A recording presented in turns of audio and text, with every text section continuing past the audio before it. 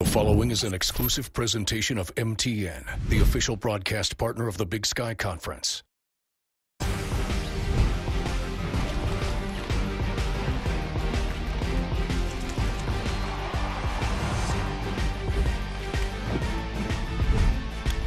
From MTN Sports, this is Big Sky Conference football. Montana versus Weber State. Yes, indeed, a Big Sky Conference battle extraordinaire. Two nationally ranked teams doing battle here today. The 11th ranked Montana Grizzlies visiting Weber State, ranked number 5 in the nation. Both teams in dire need of a victory after losing last weekend. Welcome inside Stewart Stadium on the campus of Weber State University. Look at the Big Sky Conference standings. 3 teams still undefeated. And of course, the Weber State Wildcats at 3-1, Montana at 2-2. I'm Jay Cohn with MTN Sports, joined by Grizzly Hall of Fame quarterback Marty Morningweg. Marty, we mentioned the importance of this game. You saw the standings. Both teams need a victory to put themselves in place for the FCS playoffs. Jay, what a game this should be. 2 highly ranked teams in the country coming off of gut-wrenching losses. Let's see how both teams attack this adversity that has hit them in the face. And the Grizzlies might have to rebound without their top quarterback, Lucas Johnson.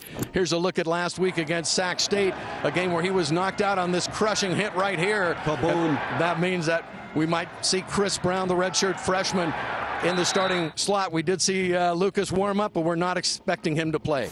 It looked to me like they were getting a pregame workout with Lucas Johnson in this concussion protocol. So I would expect Chris Brown to lead the Grizzlies onto the field. And remember, Chris Brown's 3-1 as a starter at quarterback for the Grizzlies. Let's talk about Weber State. They're a great defensive team, and offensively, Coach Jay Hill says they love to be balanced. They love balance. They love keeping their opponent off balance by making it simple on their own team, but really confusing on their opponents. Let's see how the Grizzlies attack that type of philosophy. Grizzly Replay kicks off with the first quarter right after this.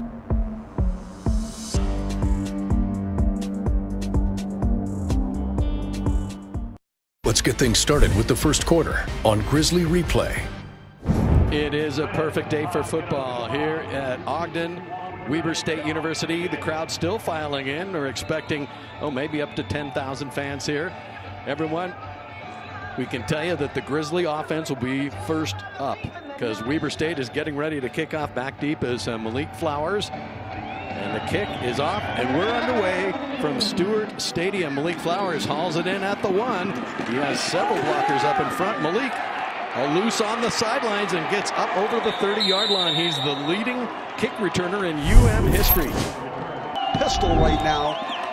The give to running back Dante McMillan up the middle, and he's hit right as he gets up to the 25, maybe a gain of 2 yards on the play with a single bat in the backfield.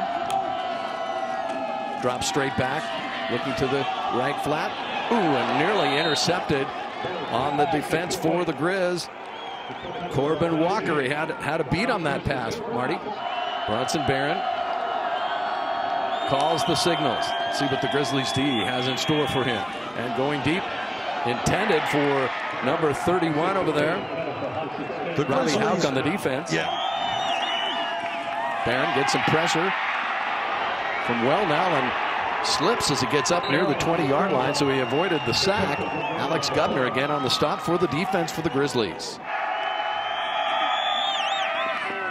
Barron with a quick slant over to the corner, and it's complete.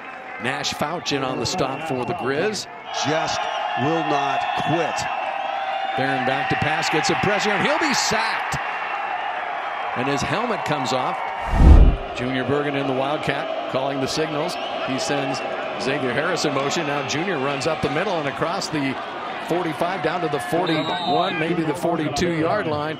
And it's close to the first down. To find ways to run the football. Here they go, another third down with a run. And Chris Brown keeps it and crosses the 40 and it has the yardage for the first down. The second first down of the game for the Grizz offense. Well, Junior Bergen did play quarterback for Billings Senior in high school. He has a gimp finger, and he takes it on a run across the 35 down inside the 30 and knocked out of bounds. But not before he's close to first down yardage for Weber State. And the give is to Osmo up the middle, breaks a tackle across the 25. He's brought down there, but looks to have enough crossing the line to gain. And Keelan White, Brown looking, throwing deep into the end zone. That's White, had a hand on it, and no flags, as looks like it was cleanly played there by Maxwell Anderson. 4 of 7 in the field goal department so far this season. Roberts is the holder, and the kick is up. And the kick is good, and the Grizzlies draw first blood here at Stewart Stadium. It's 3-0. Montana gets on the board first. A home for himself and his family by playing in Utah and coaching his whole career in the state of Utah. Very uncommon for a college football coach. They liked that play so well the first time. They went to the well a second time. Pat's going with a little upbeat action here. Bronson out again to his tight end. Robbie Houck in on the stop. They'll be very close, right at the yard to gain. Yeah, they're giving it to him. It's a 1st and 10. Or throw the ball with numbers outside. 3 straight passes from Malone and a sack for the Grizzlies. That looks like Braxton Hill. And the Grizzlies pick up their 2nd sack of the game. Braxton Hill out of Anaconda, Montana. Bronson Barron out of American Fork, Utah, the quarterback. Getting some pressure, steps up and throws it. It's complete. But it looks like it could be a little short of the yard to gain. Corner. McPherson again is the target as the Wildcats move the chains, and on first down, McPherson again with the tackle is Justin Ford. Bronson Barron, the quarterback, gives up, and a wide open run. This is number 26, Damon Bankston, and he's going to take it to the house. A quick hitter up the middle off right tackle, and Damon Bankston, the 195-pound sophomore out of Katy, Texas, finds Pater. 3rd and 5 there, Jay. And the Wildcats, like the Grizzlies on 3rd downs, have chosen to run the football. The Montana Grizzly defense were all about pass there, and they're pass rushing, and they pop just a simple dive to the house. And that'll bring us to the end of the first quarter, and it's been kind of slow going, but picking up steam. It's Wildcats from Weber State 7, the Grizzlies 3. That's their Les Schwab scoreboard. We'll be right back here on the MTN Network.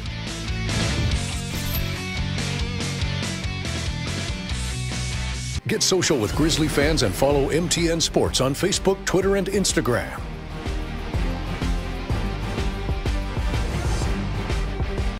Now, here's the second quarter on Grizzly Replay.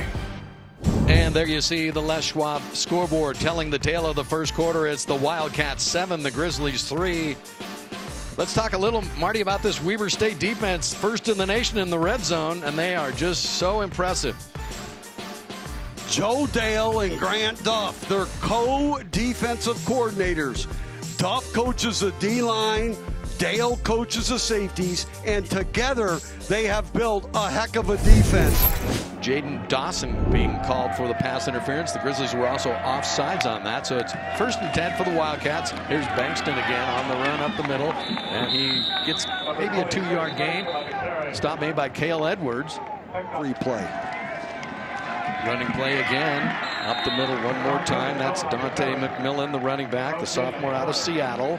The Grizzlies stop him for no gain, so it'll bring up 3rd and long. Good field position.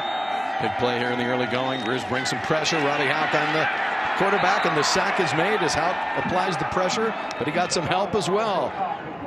Junior Bergen back deep for the Grizz, standing at the 35-yard line.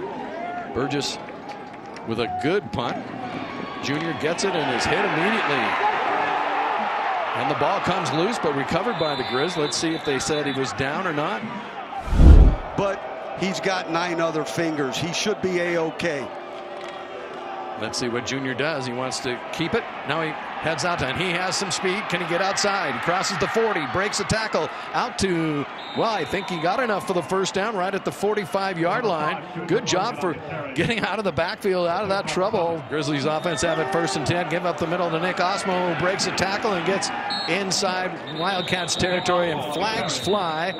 That might have been a face mask. Let's see. 2nd and 9. Ball at the 34-yard line. Brown looking across the middle and finds Roberts.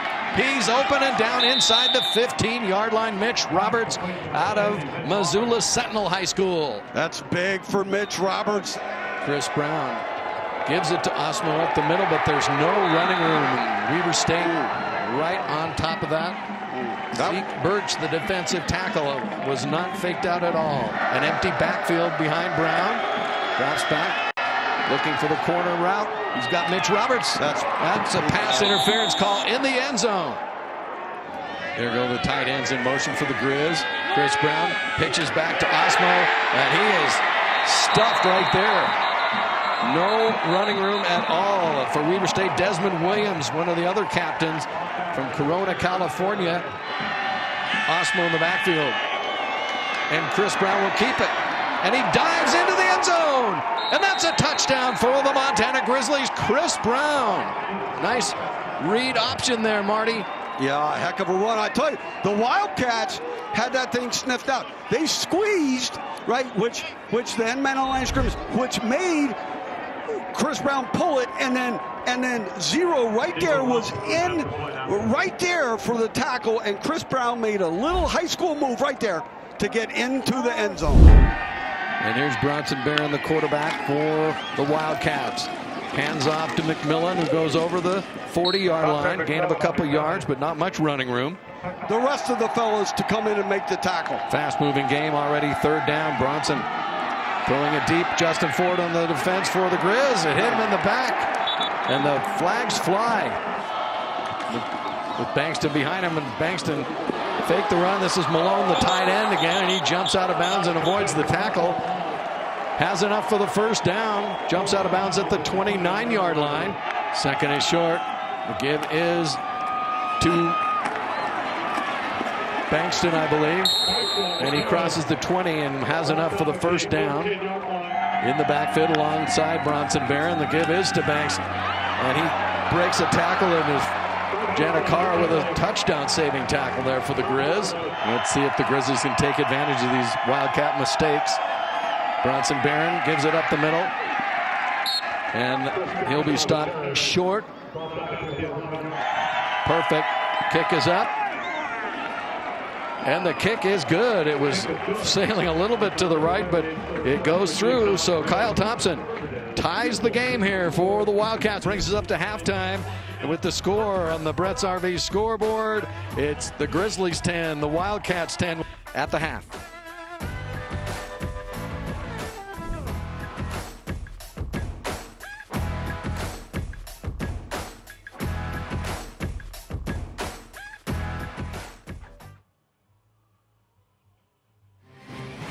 Take coverage of the Grizz with you. Download our app for your favorite mobile device today.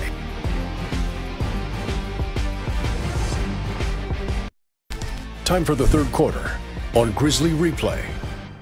Welcome back, fans. Look at the scene here along the Wasatch Front in Ogden, Utah. Beautiful day for football. We're all tied at 10 apiece. Wildcats and the Grizzlies. In motion. Oh, Brown lost the snap, and he's back at the 2-yard line. Looked like he anticipated that fly sweep coming by and didn't quite put the ball away. Braden Wilson, the defensive end, with the stop, but Brown kind of went down just to make sure he had the ball of the second half. Barron has it picked off by Justin Ford, intended for McPherson.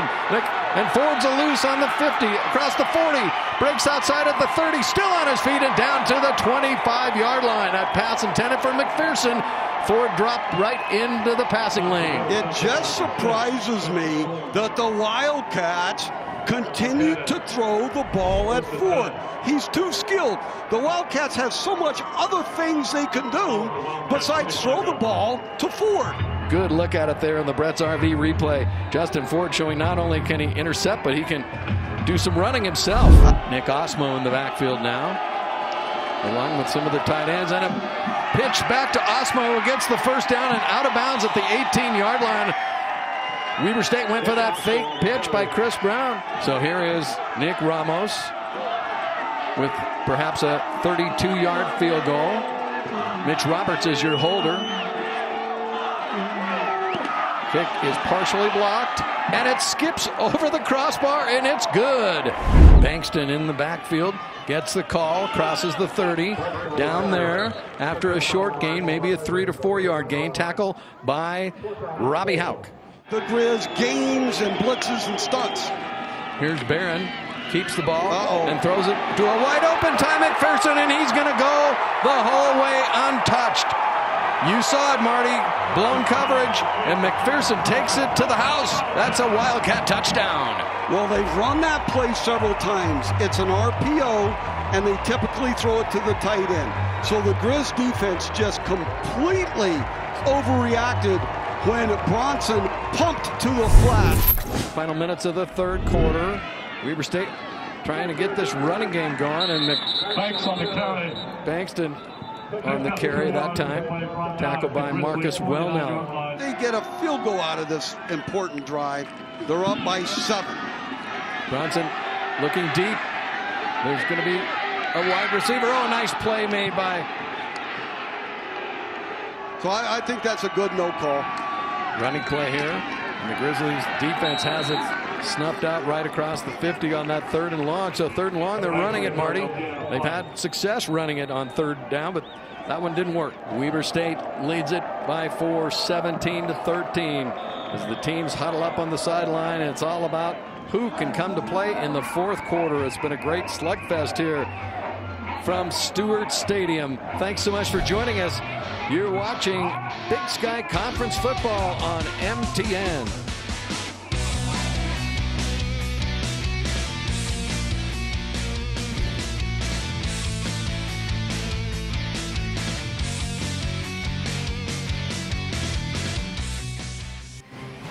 There's more coverage of the Grizzlies online anytime at montanasports.com.